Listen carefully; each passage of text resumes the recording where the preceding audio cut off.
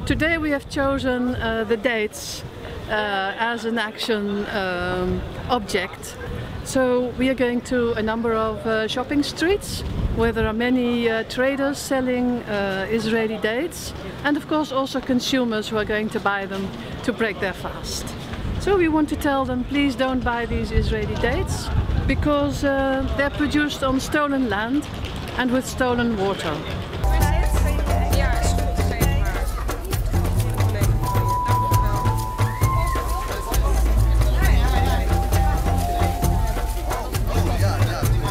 I feel that Dutch society and government does not do enough or doesn't really dare to tackle this problem.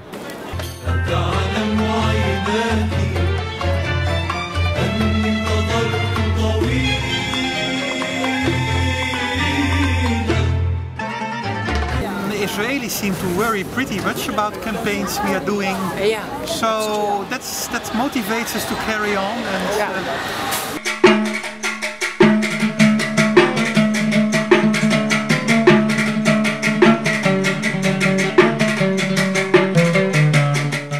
أنا نعيش هنا في هولندا نقطع البضائع ديال إسرائيل ما فيها فائدة، لأنه البضائع يعني إذا أراد الدول الحكومات هي التي تأخذ القرارات.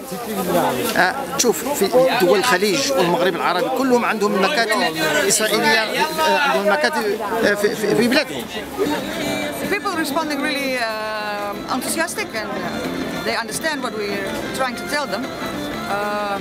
Actually, it's about one thing.